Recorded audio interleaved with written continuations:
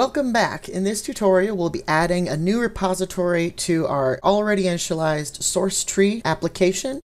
And here we already see an older repository that we may or may not be using anymore.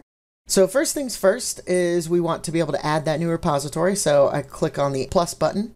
That's going to bring up a set of local repositories, and we're going to go and clone a remote repository.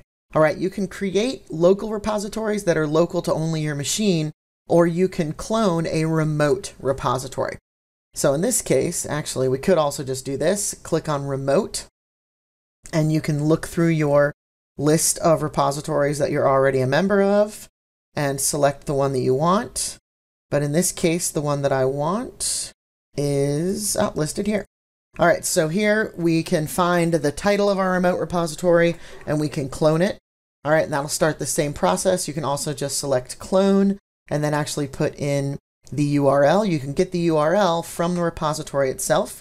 So going back to GitHub, you'll find here clone or download, and here you'll get the HTTPS location. You can just copy that to your clipboard and then you can paste that here. All right, same thing, they both work.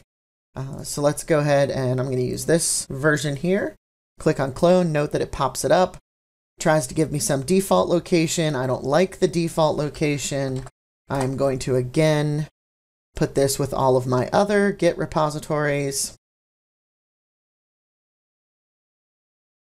All right, and don't worry about anything else and just select clone. It's going to take a couple of minutes. For a big repository, it may take half an hour to an hour if there's a lot of files in the repository, because it has to download a copy of all of those files. Right now, our repository only has 2 files, so it's really not that exciting. It has a git ignore and a readme. Notice how fast that was. So nothing much interesting there, but that's how we add an existing repository to an already installed SourceTree. So if you've already got SourceTree set up, it was really easy and straightforward to accomplish